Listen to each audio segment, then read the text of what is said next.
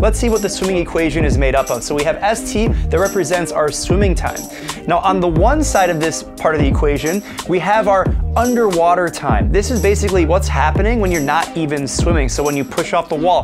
Then we have the turn time. While you're doing the turn, regardless of the kind of turn you're doing, that's what TT represents. Then the next phase of the equation, we have CC, and that represents your cycle count.